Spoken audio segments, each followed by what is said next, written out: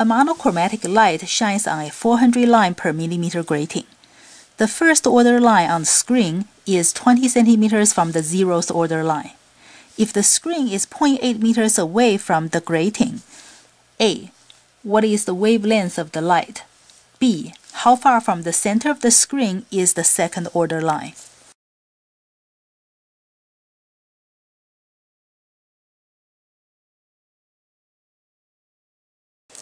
The grating has 400 lines per millimeter.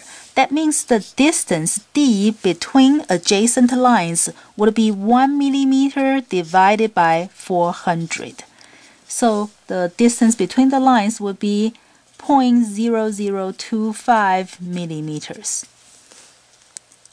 The first order line, m equals to 1, is 20 centimeters from the zeroth order line, so it's 20 centimeters from the center of the screen. So y is 0.2 meters, 20 centimeters. The distance on the screen is the y. If the screen is 0.8 meters away, that means 0.8 meters is the L, the distance to the screen. And we are looking for the wavelength. So we can use d sine theta equals to m lambda. The d is 0.0025 milli is 10 to the negative third. And then times sine theta. Now, if the angle is small, or if y is much smaller than L, we can use y over L to replace the sine theta.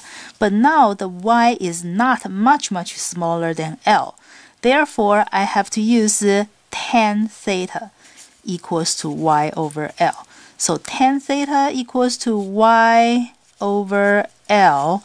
That means the angle theta is inverse tan 0.2 over 0.8. And this will give us an angle that is 14 degrees. So I can use 14 degrees over here. That's sine 14 degrees equals to m equals to 1 times the wavelength. So solving this equation will give us lambda that is 6.05 times 10 to the negative 7th meters. So this is some sort of orange light. And then part B, we want the second order. So m equals to 2. And that means d sine theta equals to m lambda. The d will still be 0.0025 milli times the sine theta. Now, because the second order, the angle is going to be even bigger, that means we cannot use sine theta equals y over L. So we have to first find the angle and then use tan theta equals to y over L.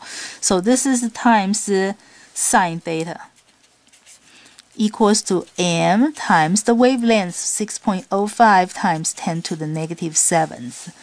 So this gives us sine theta that is 0.484. That means theta is inverse sine 0.484, and that gives us 28.9 degrees. So now we can do the tan theta equals to y over L. So tan 28.9 degrees would equal to y divided by L, which is 0.8. So this gives us y equals to 0.43 meters. And that's the second order. Notice that the first order is 20 centimeters away, and the second order is 0.43 meters away. So this is more than twice the 20 because the angle is big.